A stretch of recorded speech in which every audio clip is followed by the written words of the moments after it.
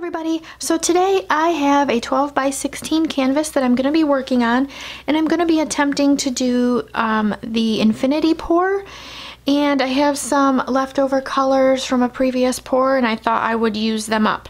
So the first color I have is red from the Fine Touch. It's crimson with iridescent medium from Artist Loft. And then the rest of the colors are from Artist Loft. This is metallic orange, metallic phthalo green, metallic purple, metallic lemon yellow, and then metallic blue. And then I'm going to give my own little spin on it, and I'm going to be using my Cloud Effect white, which is half Behr satin enamel and half Artist Loft Flow acrylic with my regular pouring medium mixed in. Alright, so I'm going to go ahead and get my gloves on, and I'll be right back. Okay everybody, so I got my gloves on, and I'm just going to go ahead and get started. I'm going to start with red in the first cup. Alright, and then I'm going to put some of the Cloud Effect white in there.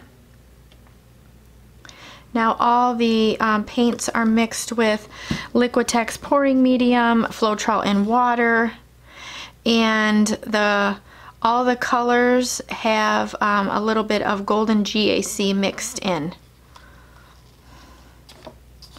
Okay.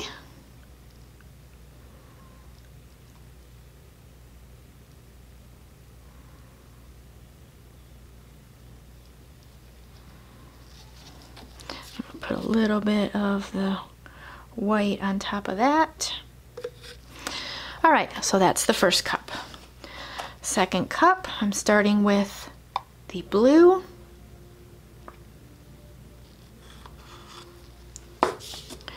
And then I don't have much of this yellow, so I'm going to dump all of it in there. Alright, that's about all of that. Now I'm going to put the white.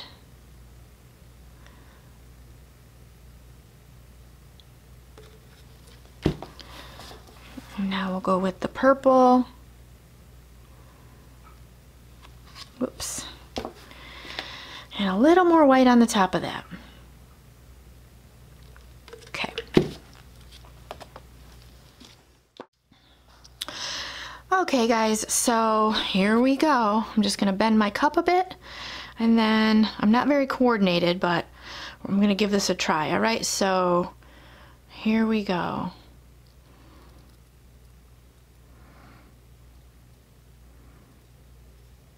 There we go. Didn't have that mixed very good.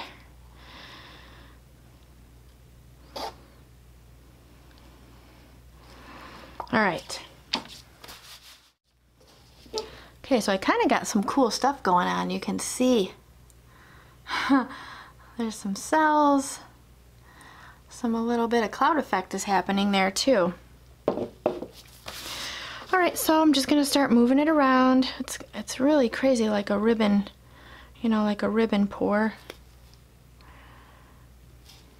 just going to try to get it on there a little even, and then kind of run it off after.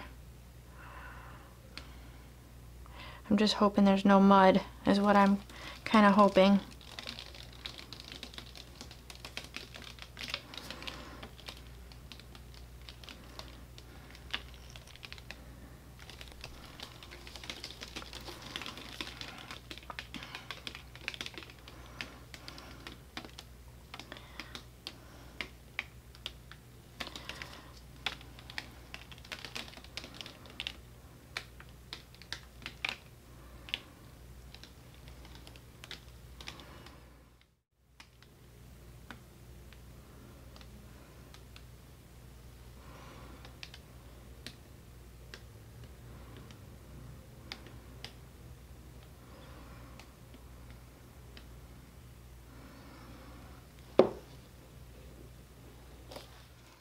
Okay guys, so I'm going to take in for a close-up.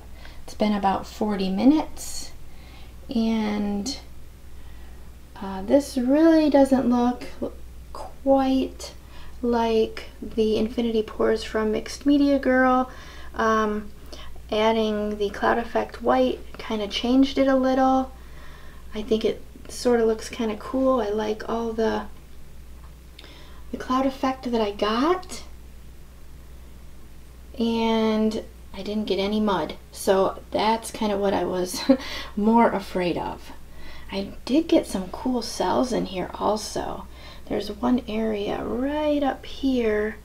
If I can zoom in, this whole area looks so cool. I like that. As far as the whole thing, I'm not really sure yet, so I'm gonna go ahead and let it dry, and then I'll be back. All right, stay tuned. Okay guys, so here it is all dry. My first infinity pour with my own little twist with the cloud effect. I'm still not really sure how I feel about it. There are some parts like this one right here that I still really like.